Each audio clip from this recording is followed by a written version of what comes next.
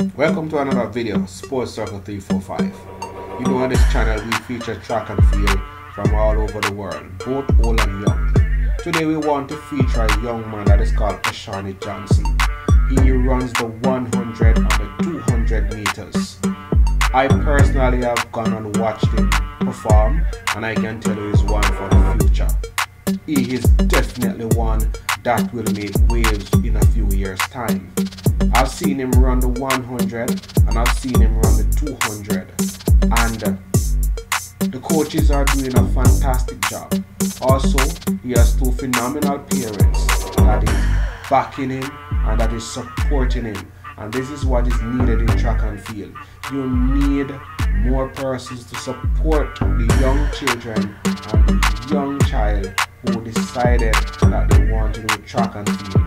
Whether it be swimming, whether it be track and field, whether it be boxing, support them.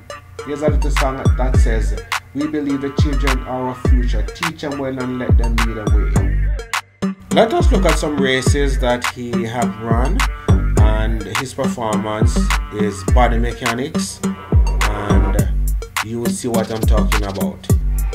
This is the boys 100 meter dash. They are off. Oshawney Johnson. He has set the double line. Here comes Kalai. Kalai and he all morning.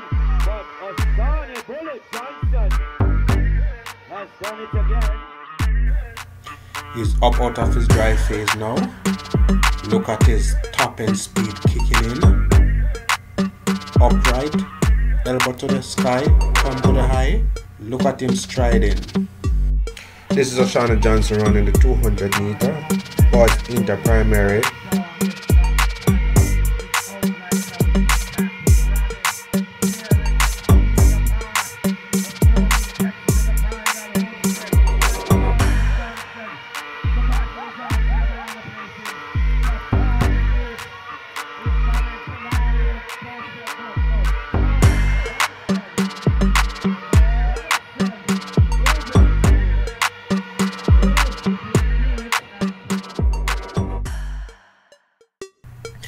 You can see in the 200 meters, his action is not as tidy as the 100.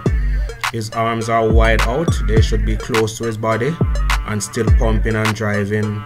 But he's 10 years old, and that will come in due time. His coach will work on that with every race.